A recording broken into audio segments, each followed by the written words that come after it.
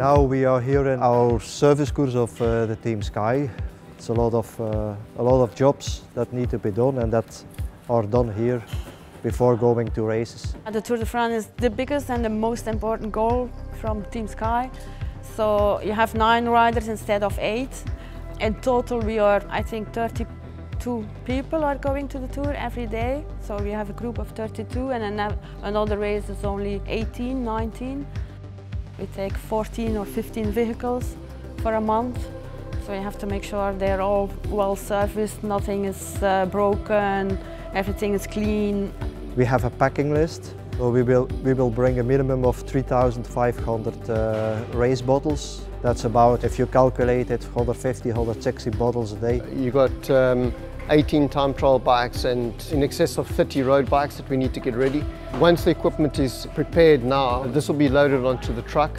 And then once we arrive at the hotel, the riders will test the bikes, see if they're happy, make any alterations to their position.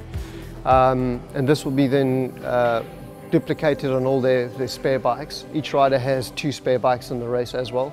Normally we just get on and replace, let's say, broken stuff, but because it's Tour de France, we're replacing basically everything that is a little bit scratched or damaged, just making it perfect. We would do a lot of recons where we'll go out and go and have a look at the course that we're going to do in the Tour de France, do a few training camps, getting to know the riders again, spending a bit of time with them, what they like, what they don't like.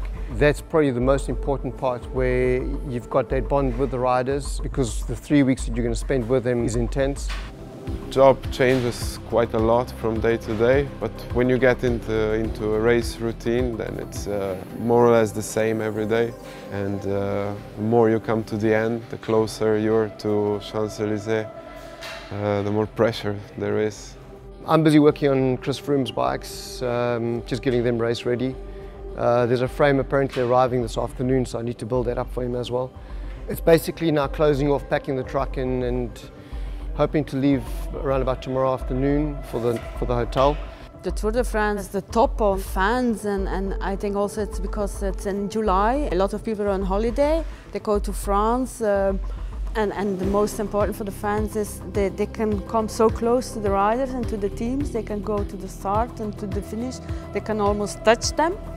So, and yeah, people go crazy, just go crazy for it. That makes the sport so beautiful, I think.